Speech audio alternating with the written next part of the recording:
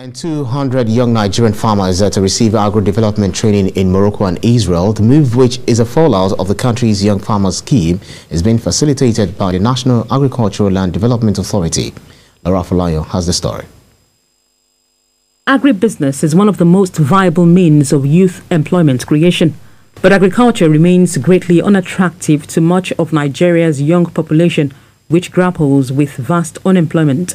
The Young Farmers Scheme is a strategy of government to get youths involved in agriculture. The initiative, which comes with agribusiness and wealth creation opportunities, has already engaged young people across the country. You know, we are embarking on a program called Aggressive Food Production.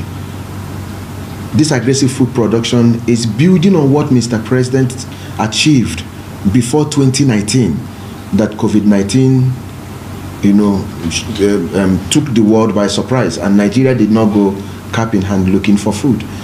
These beneficiaries are now to get practical knowledge in agriculture from Israel. They are the first batch of 20 from a total of 200 young farmers that will be getting trained in Israel and Morocco. The young farmers are excited about the knowledge to be acquired, which they hope to share with their contemporaries on their return to Nigeria.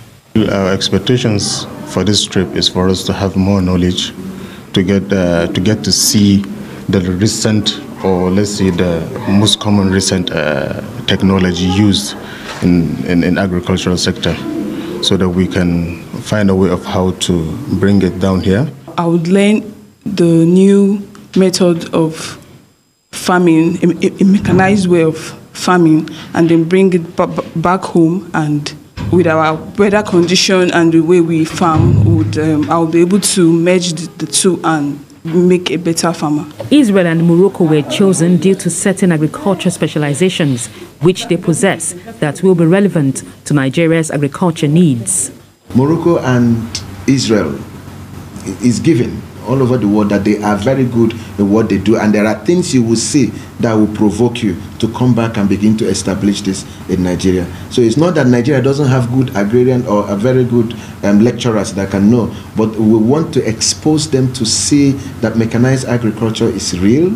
The Young Farmers Scheme is part of the Agricultural Land Development Authority's efforts at encouraging more young people to go into agriculture as part of the federal government's efforts at agricultural development.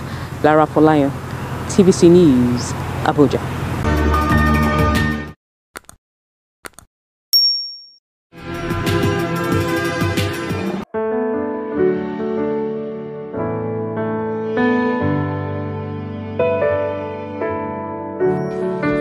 Abuja.